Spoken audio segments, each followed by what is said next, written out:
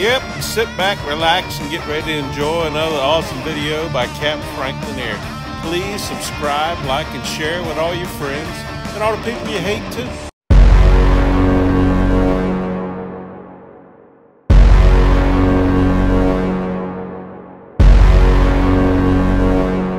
Hi, I'm Capt Frank Lanier, a retired Coast Guard officer and SAMS Accredited Marine Surveyor with over 40 years of experience in the maritime and diving industry.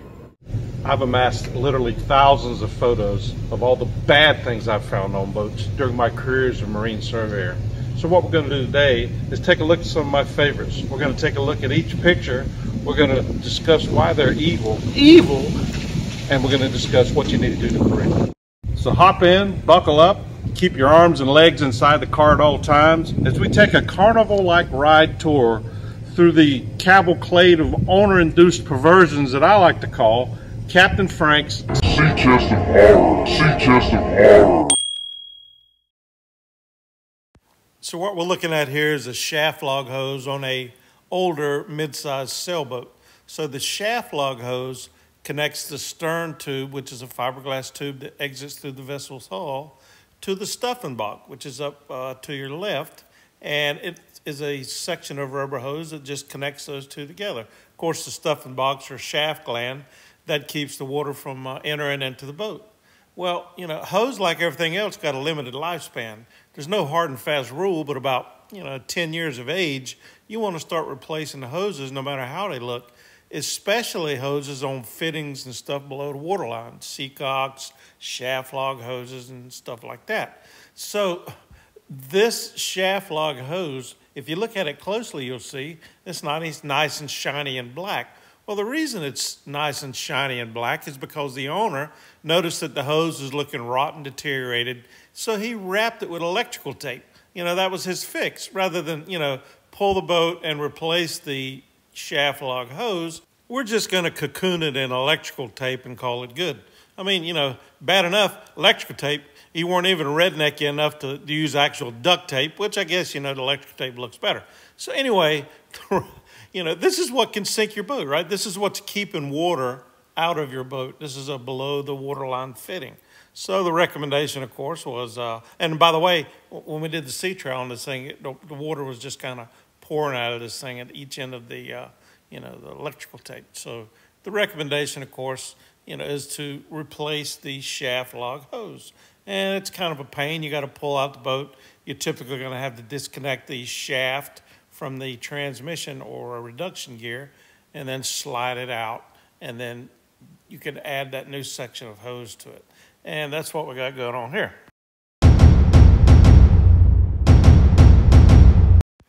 So here we have a situation where the owner is faced with doing something the right way or doing it the easy way.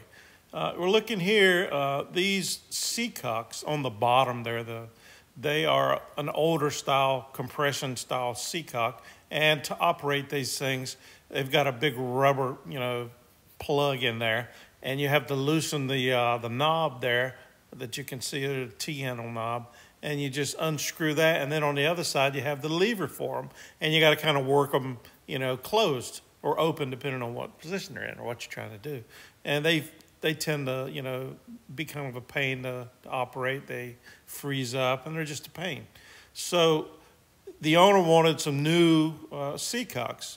Well, rather than pull the old seacocks off, what he did was he just screwed the new seacocks onto the old seacocks, the threaded body of these old seacocks, right? Well, there's a couple things wrong. This doesn't meet any, standard known to man, and it actually probably breaks a lot of the laws of the Almighty as well. But, other than, looking, kind of crappy and the definitely not the way you want to do something, in addition to all that, one of the concerns is thread mismatch. These valves, they're not really actually seacocks, they're called valves because they don't have this characteristics of a seacock. I'm talking about the new ones there.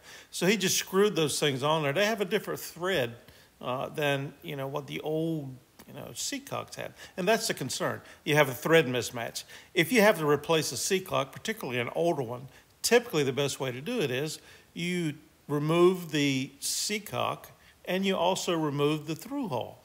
and you replace both of them with new units that you know are compatible. When you do this right here, these things, when you screw them on there, they're damaging the thread as you're trying to crank them down enough to keep them from leaking, right? And in fact, these were leaking no matter how much Teflon tape you put on them.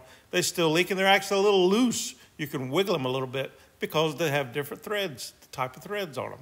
So the recommendation here, of course, was, make what ought to be what is. Pull these old seacocks, old through hulls, put new through hulls and new seacocks in place. That's what should be done.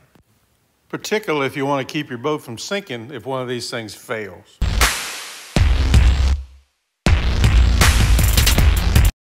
So here we got a situation where the owner wanted to run some more wires. There's always wires to run.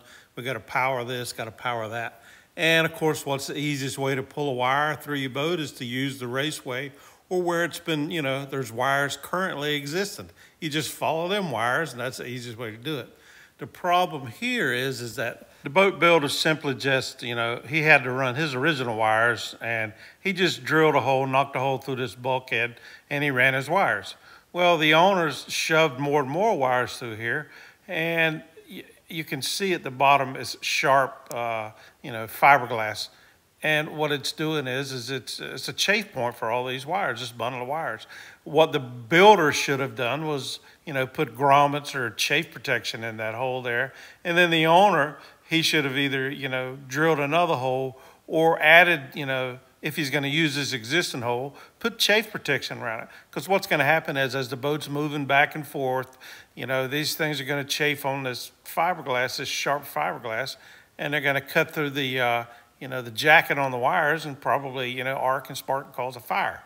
And that's what the issue is here, right? So, the takeaway here is that when you run wires, make a wire run, be sure to provide chafe protection, either grommets, sometimes people put hoses around them to try to do a, chafe protection. I mean, like rubber hoses. But the best way to do it is to put grommets in there. That way you don't have to worry about the issues with chafe.